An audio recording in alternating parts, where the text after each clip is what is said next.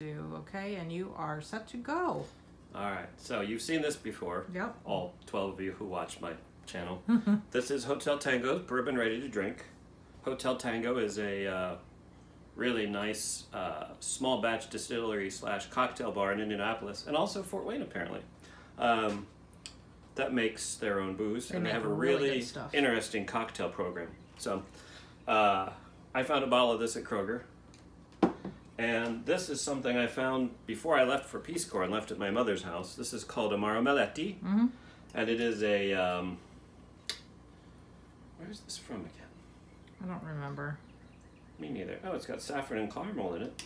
Yep, but you knew that. Oh, it's on the Adriatic coast. Anyway, it's kind of a, it's an Amaro. So Fernet Branca, but sweeter, chartreuse, if you've had that. Things like that. It's an Amaro. So it's a little sweet, it's a little bitter. Amaro means bitter in Italian. So I made myself a Manhattan with their bourbon, which is excellent in a Manhattan. And I used this instead of vermouth. And then my mom had an old jar of Morello cherries that I threw one in there. It's not really the right kind of cherry, but, you know. But this makes a really good, an excellent rye Manhattan. It tastes like a rye Manhattan because this bourbon is hot and more like a wheated bourbon. So this is almost like a really good rye Manhattan. So buy Hotel Tango bourbon. No, I'm not being paid to say that. If you can find Melletti Amaro, get that. But any decent Amaro would probably do the trick. I think you need to describe what a Manhattan tastes like. Okay. Many people are... Oh, if you've never had a Manhattan is essentially, traditionally, it's a whiskey martini. Because many people are afraid of brown booze, and so, you know. Yeah, you shouldn't be afraid of brown booze. Brown booze is amazing. This is, typically a Manhattan is, originally was rye whiskey. A lot of people use bourbon these days. And vermouth, with a cherry in it. Usually about 3 parts bourbon to 1 part vermouth. Dry vermouth, I believe, but you could probably use sweet vermouth too. I wouldn't, but this would be closer to a sweet vermouth, so I could be wrong. It tastes not like a martini because bourbon has so much more going on. It is,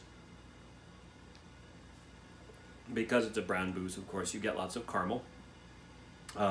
You get the sort of raw alcohol taste because this is a strong bourbon. But because of this, you also get some other flavors in there, like honey and...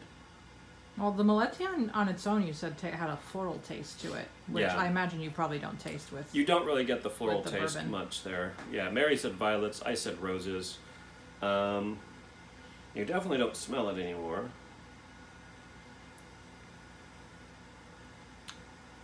But yeah, basically it's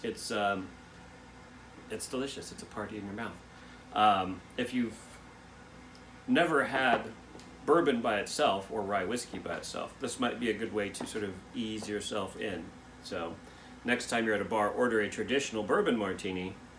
If you like that, I recommend the rye martini because rye is a much better... Or, sorry, not martini, Manhattan, I'm sorry. Bourbon Manhattan. Well, both M words. That makes sense. Bourbon Manhattan, if you like that, try a rye Manhattan. That's my favorite. And then if you want to experiment, instead of vermouth, you could use this. You could probably, any like herbal amaretti. Or, sorry, not amaretti. Those are cookies. Any herbal, yes. How many of those have you had? I haven't had any yet. Any sort of Amaro. You can experiment with various Amaros. Amaros are good by themselves after dinner, just in case you don't know. They're traditionally sort of kind of a digestif. Yep. After a big meal, you have a glass of this very cold, just a little glass, not like a big honking tumbler, because it's pretty, you know, it's pretty heavy. You drink like, you know, a shot, but you don't pound it, you sip it. Water. I like Amaro with just the top of Amaro with soda water is good. Yep. But yeah, this is not a shooter. This is a sipping drink. So. Yep.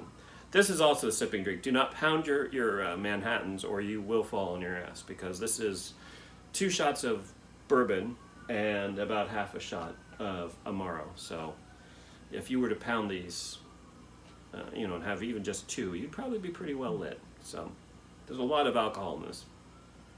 Chin chin. Yes, ein Prosit.